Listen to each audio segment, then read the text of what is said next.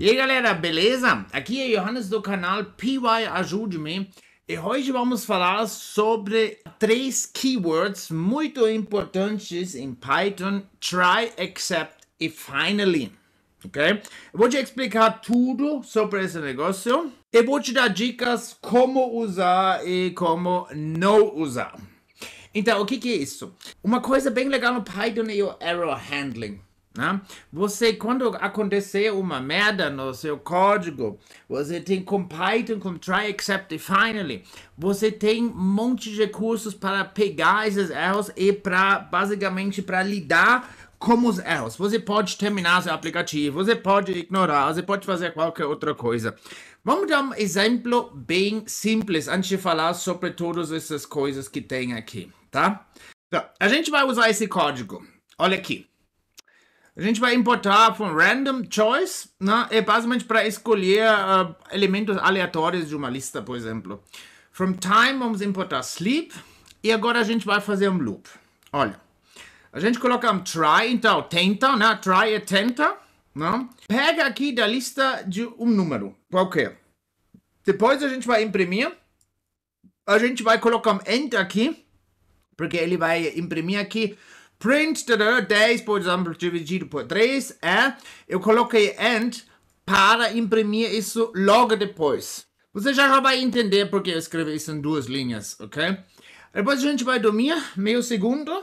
Agora, vai chegar o ponto mais cedo ou mais tarde que ele vai escolher 0 aqui. E, obviamente, isso não vai funcionar, né? Uma coisa que a gente aprende lá no 5º ano, 4º ano, divisão por 0 não é possível na matemática, ok?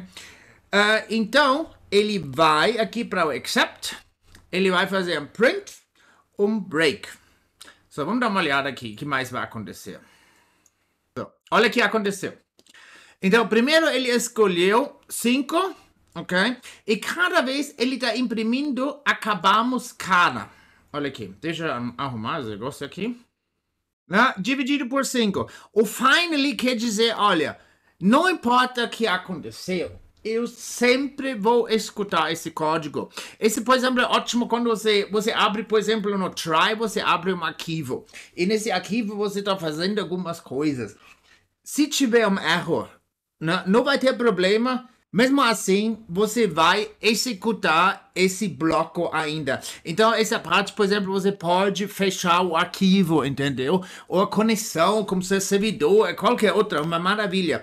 Você não vai ver tanto em código, mas é super importante. Also, algumas vezes, maioria das vezes você vai ignorar, vai continuar, principalmente na automação, né, que eu faço muito, por exemplo. Selenium, se não encontra um elemento, aí você vai falar para ele, tenta, você encontra, vai 30 segundos, você tenta. Aí você tem erro, aí vai de novo, erro de novo, aí vai de novo. So, perfeito. Então aqui, né, 5, 5, 2, 4, 4, 2, 2, 5 e assim por diante. E mesmo assim, né? Por isso eu imprimi separado, olha aqui. Eu imprimi primeiro isso aqui. Agora depois ele tentou fazer isso. Esse não deu. Então eu faço uma exception. Aí ele vai aqui. Eu faço aqui except exceptions as E. Então eu tenho a exception aqui, né? E eu posso imprimir o que aconteceu aqui. Certo? Fazendo isso sem exceptions. Vamos lá. Eu vou copiar aqui no lado. Acho que é mais fácil. Sem exception, a gente vai tirar tudo isso aqui. Bora. Ah, já é primeiro já. Mas deixa eu fazer mais um para rodar pelo menos uma vez. Tá rodando, tá rodando, tá rodando. Bum, vermelho. E agora o código bugou, ele para simplesmente. Aí como exceptions, aí aqui a gente pode ainda continuar, né? A gente vai, só para você entender, vamos colocar aqui, vamos lá. Print. Bora, sem problemas, sem problemas. Né? Já foi de novo o primeiro, vamos fazer mais uma aqui, né? Então, bora sem problemas. Agora a gente tira essa parte, né? Não tem mais nada. Bugou. Acabou o negócio, ele parou completamente. Ok? Aqui não tem problema aqui em cima. A gente vai continuar sem problemas. Então, é maravilhoso. Para automação você precisa disso. Porque a automação você é uma luta contra exceptions. Você quer clicar num botão, não tem um botão. Você procura outro botão, também não tem. Toda vez exception, entendeu? Então é maravilhoso para falar, não tem problema. Bora, vamos continuar. Relaxa, relaxa Python, relaxa. Então agora vamos dar uma olhada nesse monstro aqui do lado. Então, aqui a gente tem uma lista que, com todas as exceptions que estão incluso no Standard Library. Por que é importante saber isso? Que eu fiz agora, na verdade, não foi o ótimo, ok? A maioria das vezes você vai ver, eu faço no código assim, mas agora, se você quiser fazer isso bem direitinho, você vai pensar, ok, o que poderia acontecer no pior dos casos? No pior dos casos, é divisão por zero, ok? Então, você olha aqui, né? Isso é importante aqui. Nesse class exceptions, ok? Aqui tem as subclasses aqui. Daqui a pouco a gente vai ver como esses outros exceptions. É muito importante saber isso, ok? Então você vai olhar, bom, e você vai encontrar num lugar aqui um zero division. Cadê ele? Aí, ajuda. Nossa, já quarto. Ok. Então, em vez de fazer isso, seria melhor você fazer isso. Né? Depois você também não precisa imprimir, porque você já vai saber que é um zero division error. Melhor ainda, a gente vai fazer assim. Você sabe, ok, pode acontecer um zero division error. Ok? Você pode combinar exceptions, sem problemas. Você pode, de cada exception, você pode lidar de maneira diferente. Olha aqui, a gente fala aqui, a gente pode aqui, print divisão por zero. E aqui a gente pode fazer assim, certo? E aqui a gente sabe, ok, tem esse erro, ele vai imprimir isso, ele vai sair. Né? Mas ainda tem o finally. Agora, quando tiver qualquer outro erro, ok? Aí a gente pode fazer aqui uma coisa, outro erro, ok? Assim.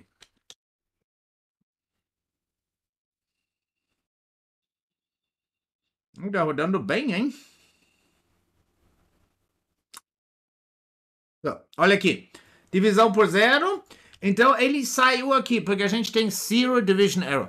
Quando o módulo é bem escrito, e geralmente dá, em cada método ou função dá escrito qual erro pode possivelmente acontecer nessa função, nesse método. O jeito ótimo é se você trata cada um desses aí. Claro, também sempre tem uma, sabe, eu faço um script para mim, ou um amigo, ou cliente, sei lá, alguma coisa, mas aí fica um pouquinho difícil de fazer isso, sei lá, 6, 7, 8 exceptions, porque na qualquer coisa eu vou falar, ok, vai continuar, vai tentar de novo, entendeu? Então, esse aqui é ótimo, esse é basicamente o meu padrão aqui.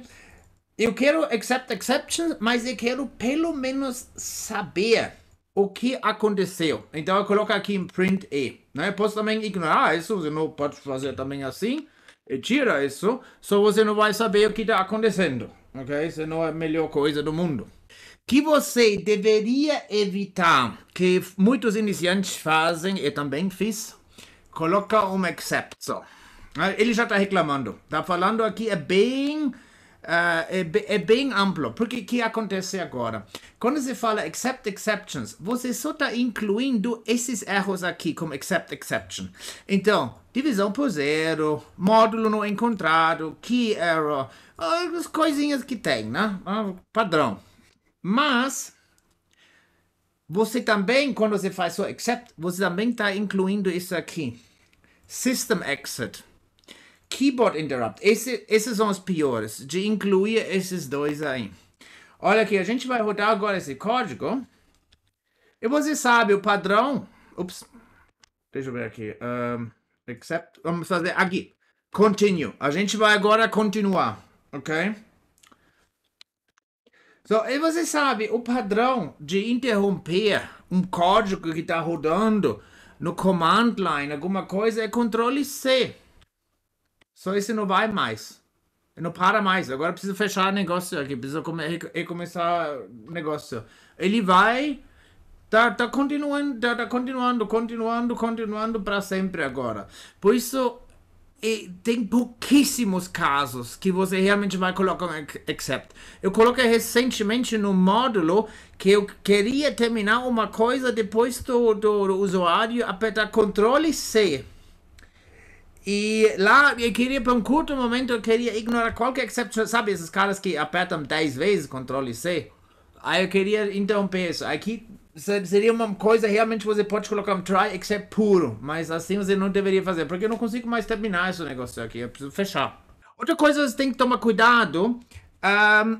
Quando você só usa um try except, que a gente usou, esse pode ser que o sysexit aqui, por exemplo, esse vai funcionar aqui dentro de Python, mas em versões de Python, quando você coloca no console, pode ser que simplesmente eles não estão saindo do aplicativo, porque o sysexit vai pelo system exit também uma exception. No Python é programado que vai sair, mas ele pode também causar problemas. Então, e se você nunca deveria, ou quase nunca deveria fazer, né? Se você tiver com preguiça, faz assim, SE, imprime o exception, para você saber o que está acontecendo e pronto, ok? Mas tem mais coisas. Algumas coisas bem úteis. Vamos supor agora, você tem de novo nosso código, certo? E você tem aqui nossa exception, tá bom? E você agora quer, ok, eu quero rodar, ok, aqui. Mas quando eu aperto Ctrl e C, aí eu quero sair do loop sem ter esse erro, sem meu aplicativo bugar, ok? Então você coloca assim, aí você combina assim. Except, e você coloca aqui keyboard interrupt. Agora você pode deletar porque você sabe qual tipo de erro é, então é completamente desnecessário. E a gente coloca aqui um break. Então agora ele vai ignorar qualquer erro, ok? Divisão por zero, vai continuando. E quando a gente coloca aqui Ctrl C, a gente vai sair bem suave aqui desse negócio. Olha aqui, tá rodando. Logo vamos ter a divisão por zero. Aqui, já tinha aqui, divisão por zero. Aqui em cima também já. Ctrl C. De boa. Estou aqui dentro ainda. Acabou meu loop. Eu posso aqui continuar. Eu faço isso muito. Eu fiz recentemente vários módulos. Inclusive hoje mais 2 novos módulos com monitoramento do sistema. Sabe, eu quero saber quando eu instalo um aplicativo, por exemplo, que negócio está instalando, que está fazendo no meu sistema. Aí eu posso, por exemplo, programar desse jeito. Aí quando eu faço um loop, quando eu quero parar a observação, coloco Ctrl C. Aí ele sai suave, bem suave, ele me dá meus dados, data frame, alguma coisa, e pronto, sem dar erro, entendeu? Ótimo esse negócio. Você também pode criar seus próprios exceptions, sem problemas. Então, simplesmente você pega dessa lista aqui, né, dessas exceptions, você pega que você acha combina melhor, que seja mais perto dos seus exceptions, e você pode definir um tratamento especial. Toma cuidado aqui, warning, por exemplo, esses são desses tratamentos especiais, porque warning não quebra o código, né? Ele só está falando, olha aqui, toma cuidado, né? Mas ele não quebra, ele vai continuar rodando, então tem um tratamento especial. Esses tipos de tratamentos especiais ou mensagens especiais, você também pode implementar bem simples. Você faz, por exemplo, class myException, pode chamar como você quiser. Aí você vai herdar, né, de um desses exceptions que você gostaria. E agora mudei o código, agora ele vai escolher só números entre 5 e 1. Então, teoricamente, o código vai rodar para sempre, para o resto da minha vida, da sua vida, ou até a luz acabar aqui, provavelmente mais cedo. E vai rodando. Quando agora ele chega no 1, also ele escolhe 1, a gente vai agora raise exceptions. Aqui, assim a gente vai, tipo, chamar, also, como a gente poderia falar isso? Assim a gente vai solicitar agora, olha, Python, mas agora tem erro, ok? Não sei se me expressei claramente com meu português alemanizado, mas... Não, acho que você entendeu. Então, E a gente coloca aqui em raise exception e a gente pode também pegar nossos próprios exceptions aqui. A gente vai colocar except my exception, que a gente acabou de fazer em raise, as my, sei lá, você pode colocar qualquer nome aqui, agora vai me imprimir e vai aparecer essa mensagem aqui. Olha aqui. Olha, diretamente o primeiro. O primeiro já, vamos fazer mais um. Agora tá rodando, rodando, rodando. E um dia, bum. Agora foi um, fala, não quero dividir por um, e ele sai, entendeu? Então, esse aqui é um negócio bem útil, muito, muito útil, realmente. Okay? Já vamos colocar isso numa função, do que a gente acabou de fazer. Você pode fazer isso com qualquer exception, só vamos usar isso como exemplo aqui. Agora, você sabe, no meu canal tem muita automação. E muita automação quer dizer que você tem que lidar muito com exceptions, como eu já falei. Aí você está procurando um botão com selenium, não está lá, exception. Você está, sei lá, imagem, você quer clicar na coordenada 1000 e 1000, mas a imagem só tem 500 vezes 500. Exception. Aí você tem que pegar tudo isso aí e tem que fazer. Problema é, mas agora, imagina, você está escrevendo um código e você quer ter uma opção de ligar e desligar os exceptions para fazer melhor debugging. Sabe, o cliente também não deveria ver isso toda hora. Erro, não encontrado elemento, não fazendo isso. Você quer fazer tipo, né, pum, sai, né, não quero mostrar nada para o cliente, não que ele acha que estou fazendo aqui um trabalho ruim. Mas quando eu trabalho no aplicativo, aí preciso ver, preciso saber, né? Eu também quero que o código pare, para eu poder analisar. Olha aqui, bom truque. Vamos colocar uma função. Vamos supor tudo dentro de uma função. Clique, sei lá, no botão. Vamos chamar isso simplesmente, só para você ter uma ideia. Quebrar no exception. Ok, vamos fazer true. E a gente vai fazer só o seguinte, olha aqui. Você deixa tudo igual, tudo igual. Mas você pode fazer assim. Olha aqui, esse print pode deletar ou pode deixar como você quiser. Aí vamos fazer assim. If, quebrar no exception, você faz aqui simplesmente um raise. Esse aqui, só isso. E agora você pode ativar e deativar os exceptions. Ok? Muito, muito, muito bom. Peraí, deixa eu colocar o break. A gente vai colocar agora... Nem precisamos fazer mais o break. Porque essa é a nossa ideia. A gente vai continuar se tiver uma exception. Mas se a gente coloca quebrar, ele vai quebrar. Então a gente não precisa ter um break. Aqui vai parar o código, né? Execução completa do código. Então, olha aqui. Né? Boom. Olha, bonitinho aqui. Tem esse erro aqui, no my exception. Né? Tá rodando. Boom. Agora você quer desligar isso. Agora, sei lá, tá no cliente, rodando para cliente. Ele né, você não quer que o código pare lá no meio. Aí você coloca false. Certo? E assim vai. Agora tá rodando, né? Não quero dividir por uma. Isso também parece, obviamente, bem mais agradável para o cliente de ver assim do que uma tela vermelha, o código para completamente, tem que reiniciar, né? E assim funciona, né? Eu acho que já falei isso bem claramente no começo, mas eu repetir, o finally é opcional, né? Você não precisa colocar isso, é opcional. Try except que você mais veja e é obrigatório. Você coloca um try, você também tem que colocar um except, né? Bom, espero que tenha ajudado um pouquinho. Use com cuidado, pensa bem, não coloca try except em tudo, também não coloca try except exception em tudo, analise onde poderiam ter os erros, como você poderia possivelmente já pegar os erros antes, sem esse negócio de exception, ok? E boa sorte, né? Espero que tenha ajudado, e se você gostou do vídeo, se inscreva-se no canal, dê um like, tá bom? Tchau, tchau!